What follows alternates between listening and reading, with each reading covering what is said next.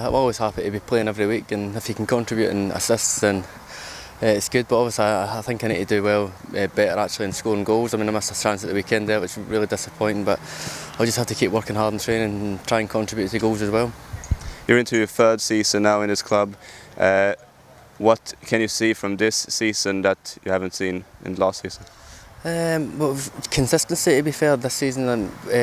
When Andy came in, it was all fresh to the boys, and I think we've done well carrying on what he's put into place the first year, and hopefully we can see it through at the end of the season. And now away at first Gold Coast. What are your thoughts for that game? It's going to be difficult. It's always hard to go up there. There's no fans, no atmosphere, but we'll try and create our own sort of atmosphere and play the style of football that we've been playing the last 2 weeks, and hopefully we can get the result and push on.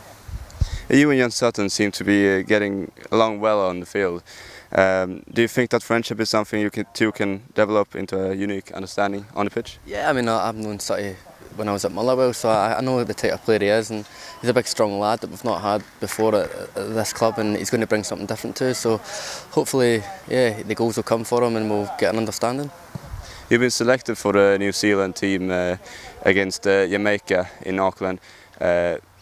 How does that feel for you? Yeah, it's big. I mean, we've not been away with the national team for 7-8 months now, so it's good to get away with the boys, and we've got a big competition coming up in obviously the World Cup qualifiers, and we're going to try and do well to get to that again. So this is going to be a good important game for us to get to there.